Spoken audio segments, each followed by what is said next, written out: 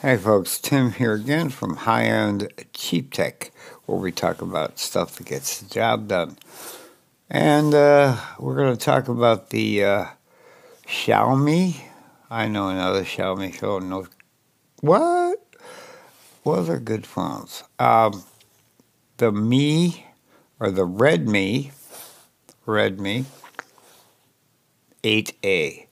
It's kind of the upgrade from the 7A, but it does cost more. And we're going to go over the differences. Here's a picture real quick.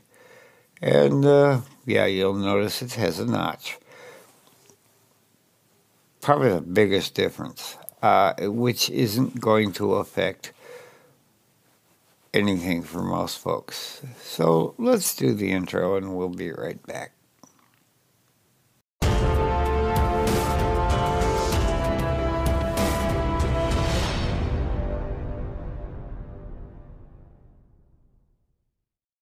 So, I'm back, and we're going to talk about the Redmi 8A. Now, the biggest difference, of course, is not the notch, really. I mean, for me it is. I hate notches. But I am also going to point out some things I missed in my 7A recommendation to you. And this one has the same limitations and advantages. Overall, this is a great phone. 720 by 1520. So you're going to have less pixels per inch than you would get on the 7A. But you're going to get a 6.22-inch display. Okay, that's important. You're going to get a 5,000 versus a 4,000 milliamp battery. That is the most important thing for you to consider. That's a boatload more, yeah, doing stuff. The cameras are roughly the same. You do get an 8-megapixel shooter on the front instead of the 5. Both will get the job done for the average budget consumer. You know, if you're into Huawei phones or super duper OnePlus 7 Pros, this isn't the phone for you. But if you're an entry-level user who wants to get the job done, you've never had a smartphone before, you don't want to invest a lot, or you need one for your kids, you might be looking at it. All the links will be in the description below. Please read that and click on those links if you intend to buy something, because I get a small kickback, and that allows me to buy more tech.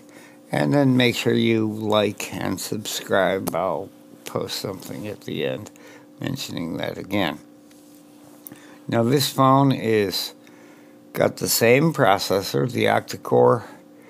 I believe it's a 439. You can play games on it. It's only got 2 gig of RAM, but it does come with 32 gig of storage. You're going to still want to upgrade to more storage. Now you can buy a bundle with a 32 gig card, get you up to 64 gig total, and then do the balancing act like I do. Oh wait, you're an entry-level user, you're not shooting videos all day, and you know, yeah, you don't care. It'll probably get you by. Or you can poke around on Amazon and find a 128 gig and just never need more. The cameras are decent.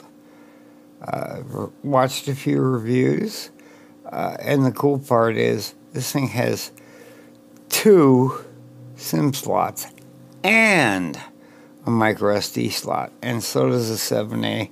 I got it wrong in the 7A video. Of course, no one ever went back and read about that, I'm sure, in the description, because no one ever does. It's a good phone. It's a solid phone, and I will, if you go to my channel, when you're done watching this, you just click on the high-end cheap tech, and you'll see liked videos and all that stuff. Click on the liked videos, and I will find some 8A reviews. I've already found some, and check it out. For roughly $120, you might like this one. It's still a low price. It's not as low as the 7A. The 7A is still the budget king. It'll get the job done. You're snapping pictures of your kids, your grandkids, your cats, your kittens, and your dog in your new car. Do you really need cameras that can zoom and do wide angle and shoot video at like 4K? Well, if you do, you're on the wrong damn channel. Please leave now. So, in conclusion, and here's another picture of that phone. This is a really good phone. Now remember, it does not have a super cool, on the back, fingerprint reader. Or even an in-screen fingerprint reader. Of course, you didn't expect that at this price. It's an IPS display. It has excellent viewing angles. It's going to be decently bright. Lower your expectations, folks. You're buying something that'll get the job done. You're probably going to be buying your smartphone so you can do Facebook and snap a picture and share things and talk, and yeah, and it'll run all this. It's only got 2 gig of RAM. It will do games, albeit at lower resolution. And what else? I don't know what else to say. This will get the job done. The link I've provided in the description below will take you to the blue one. They have it in black, and they have it in red. It takes a little longer to get this phone for some odd reason. It says due to shipping restrictions. Yeah.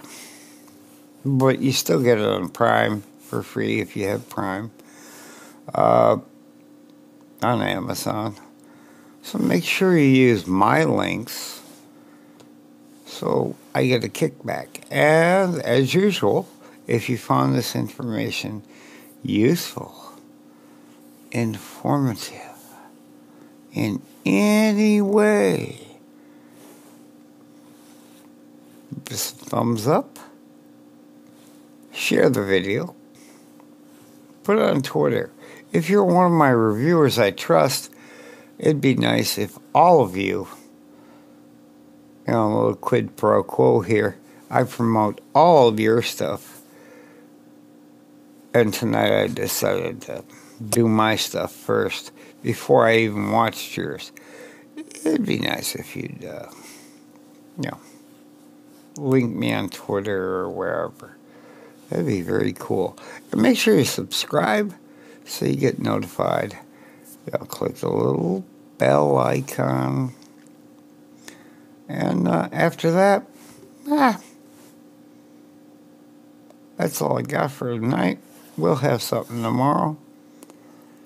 Everyone have a fantastic night. Catch you in the next one.